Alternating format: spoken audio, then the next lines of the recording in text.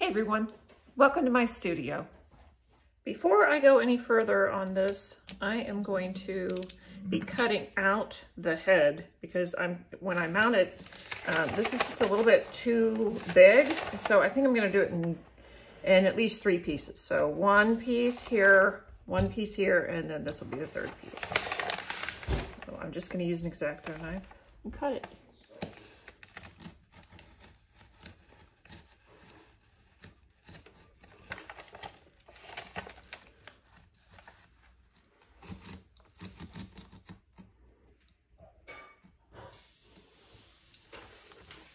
I had to go over it a couple times with the blade just to cut through that alkali resistant fiberglass mesh. I'm going to be leaving this in place while I work, but I want to separate it right now. And there it is. I can lift it in one piece. The Laticrete is just very, very strong.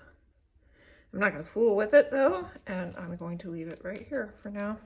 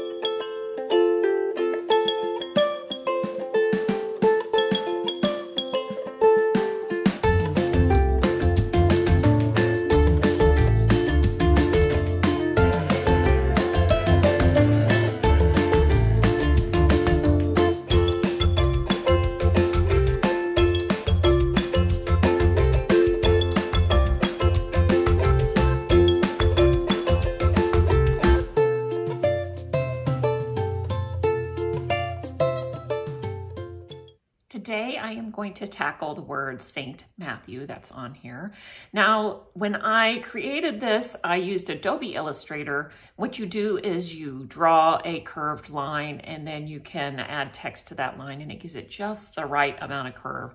So that's how I created those letters with the right angles and whatnot. And I have already cut some black glass in strips that are the right thickness for my blown up image that I'll be working on top of.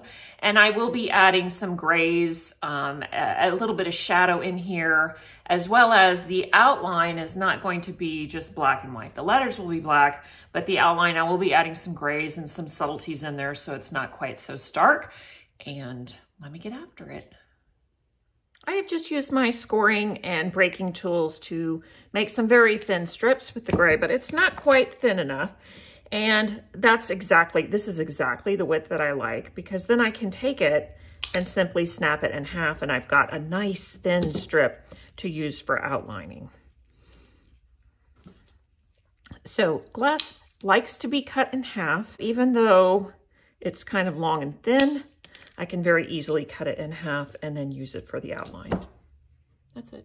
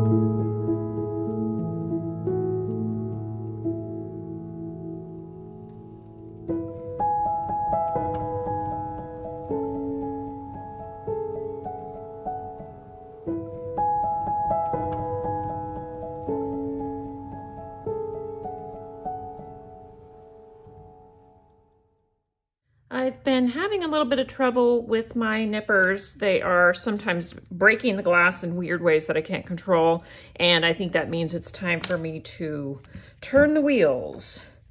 So what I do each time is I mark where they've been, and then I turn both of the wheels down. And to do that, I just use this hex wrench. They come with the hex wrench, but replacement wheels are also available, and the replacement wheels come with a hex wrench. I just loosen it. All right, so a lot of times it's really, really super stuck on there, so I put on an oven mitt just so I have some better traction and it doesn't smash into my hand. So now I've gotten both of them loose, and I turn them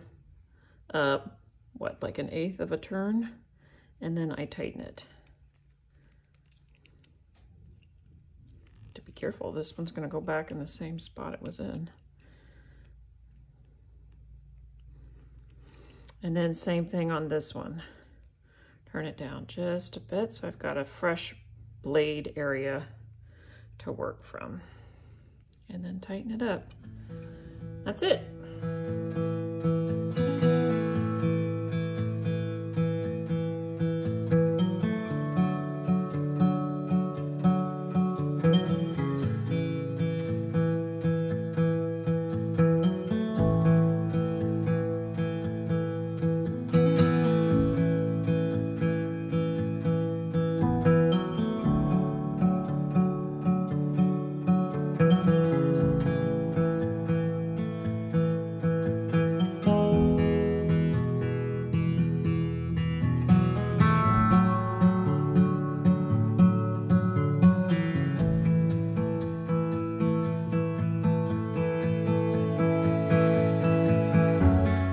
Cut that little circle there.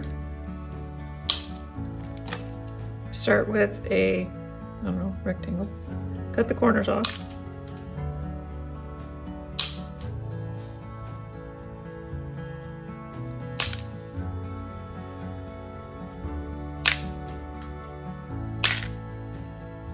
Cut those corners off.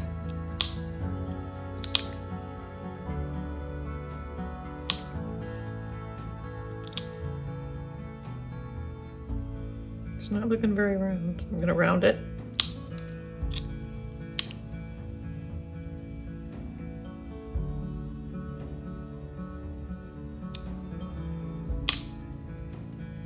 There we go.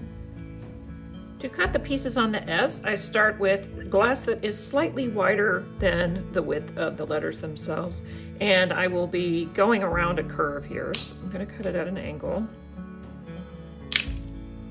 And then I just place it on here and get this side a curve, and then cut away on the edges of this side, depending on how tight it is. So at the top of this S, it's pretty tight. So this is a small piece with a fairly tight curve. And I check to make sure that it lines up. It does not, so I'm gonna nip that. There we go. If it's a little fat, I'll come back and skinny it up later.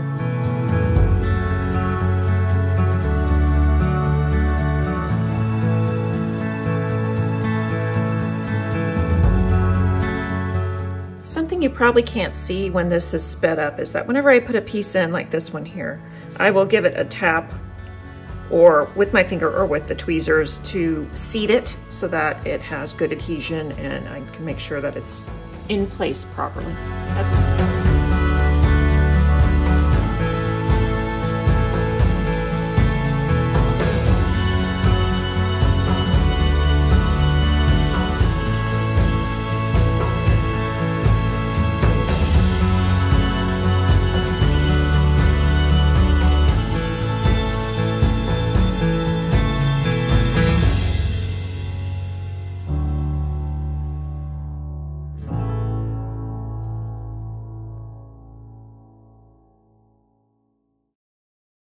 I'm on the final push with the sea anemone and all these tentacles.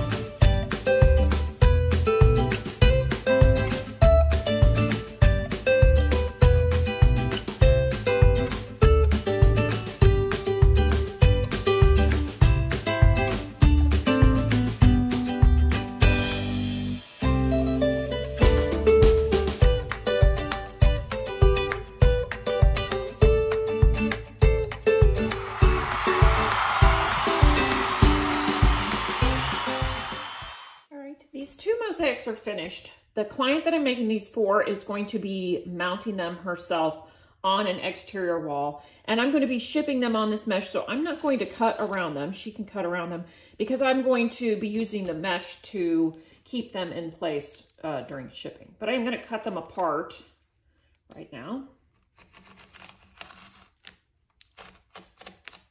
and peel them up from the base. So I just have them taped onto this wood. I'm not sending the wood to her, so.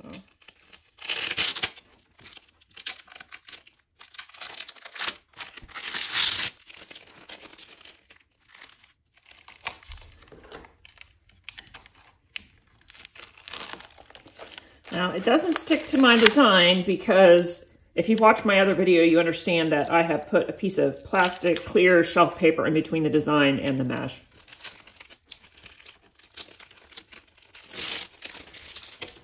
All right, so this is what I'll be sending. You can see how strong that thinset is, but it's still pretty fragile. I don't want to mess around with it. And I'll be taping it, like I said, to a base to ship.